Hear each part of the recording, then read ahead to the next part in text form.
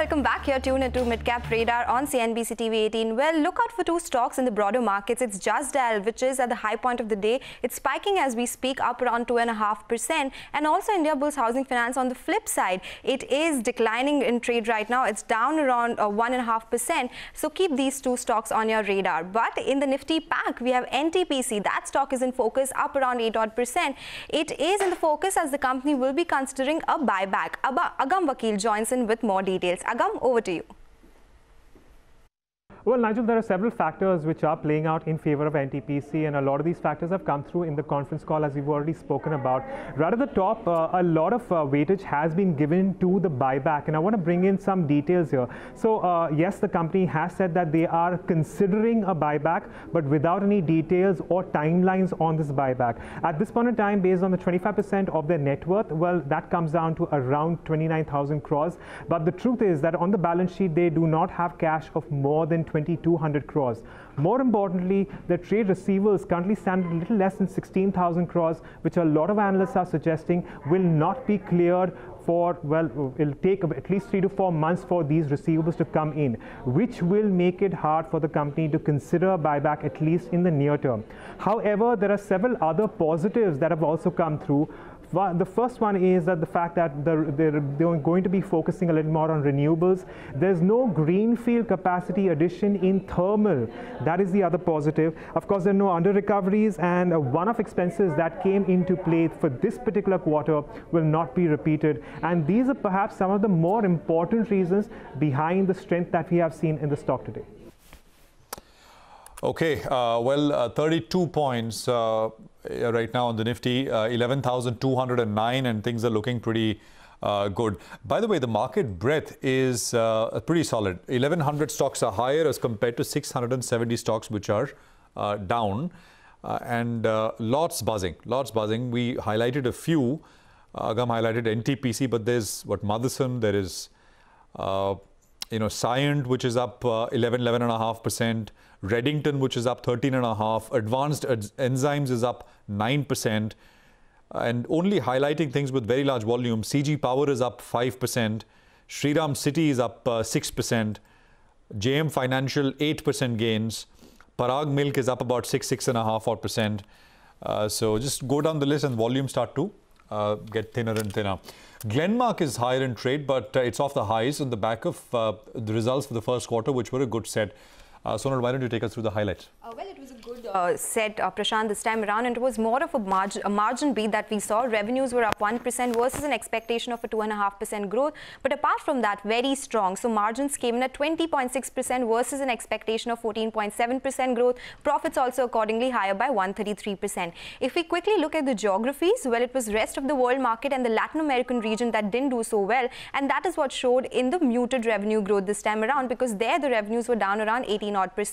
Indian growth was around 4%, and US growth also not so exciting, but management says in their con call that they expect recovery in the US sales on a quarter-on-quarter basis. The API business should also do well, but apart from that, they also said that they did see some price erosion, specifically in their dermatology portfolio, and the price erosion was to the tune of around 15%. They also said that they are looking at fundraising in the US market, which they expect to complete by second half of FY21, margin guidance of around 19 to 20%, and they also expect an out-licensing deal to get completed in this year itself. That is quite positive. And apart from positive numbers, the support that the stock gets is through their valuations, 12.1 times FY22 EPS, and that's why on the back of that, the stock is doing really well today.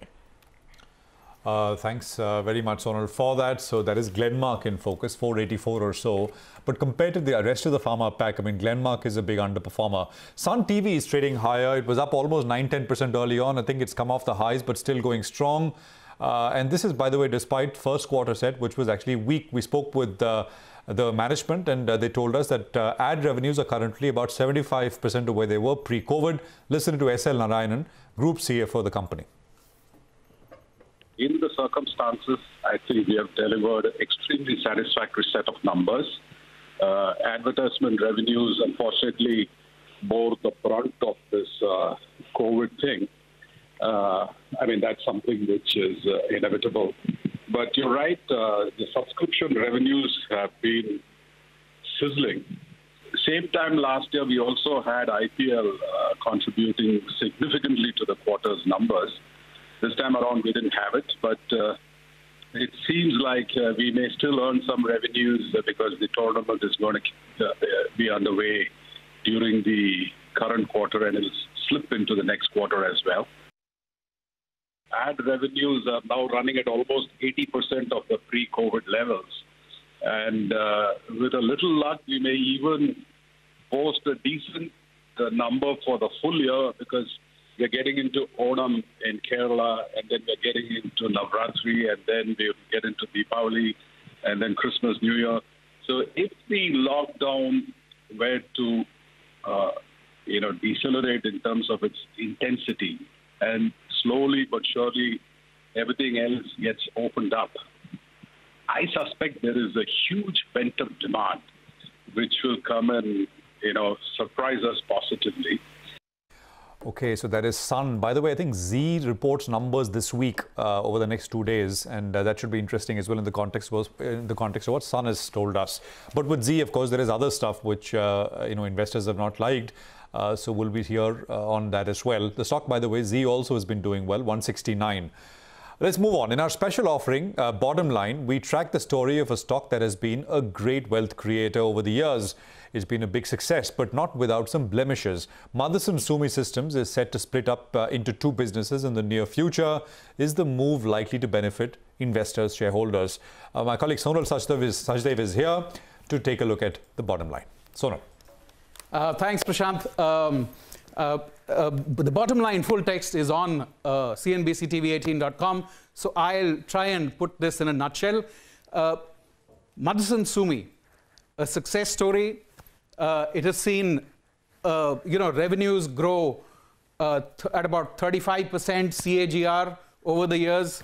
It has a sort of 270 facilities across 41 countries. It serves some of the best names in the business: Daimler, Audi, Volkswagen. You have great success in terms of wealth creation that Prashant was just talking about. If you had invested 2,500 rupees in the IPO in 1993, that would have grown to over 40 lakhs. I mean, returned over 40 lakhs to you by now. But there are some concerns there.